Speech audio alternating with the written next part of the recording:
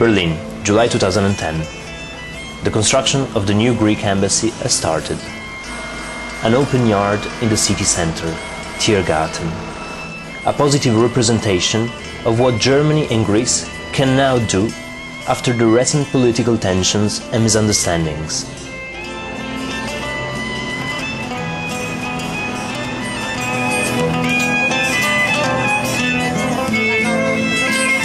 Athens, Greece, the motherland of democracy, a mixture of past and future,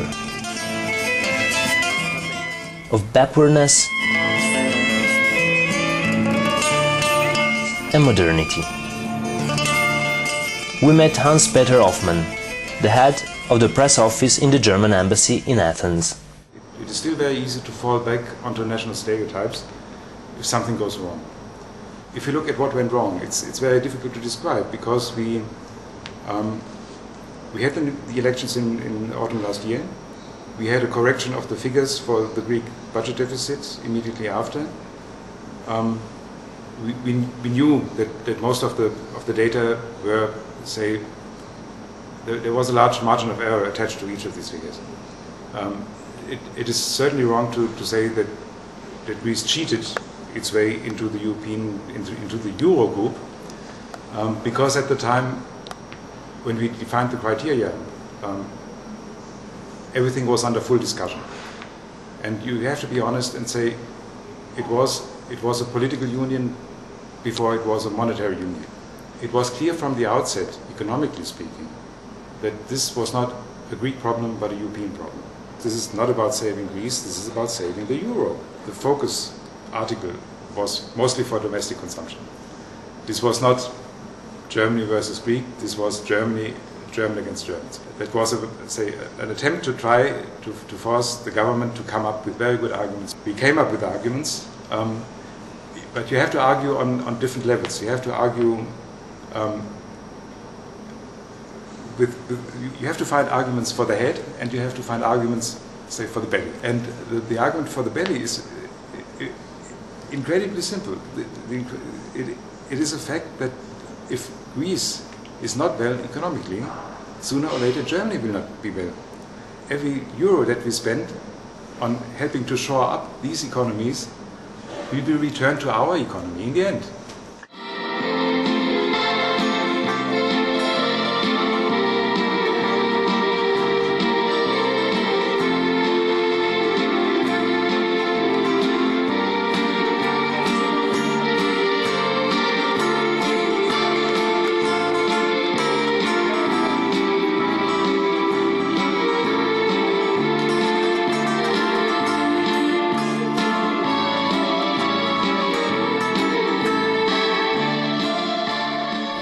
This is Antonis Antoniadis, a former officer of the Greek Chamber of Commerce. We had a conversation in the Hilton Hotel, where the economical crisis and the political troubles of Greece seem to be so far away. What do you think about Angela Merkel? What she has done lately, I have a sort of understanding.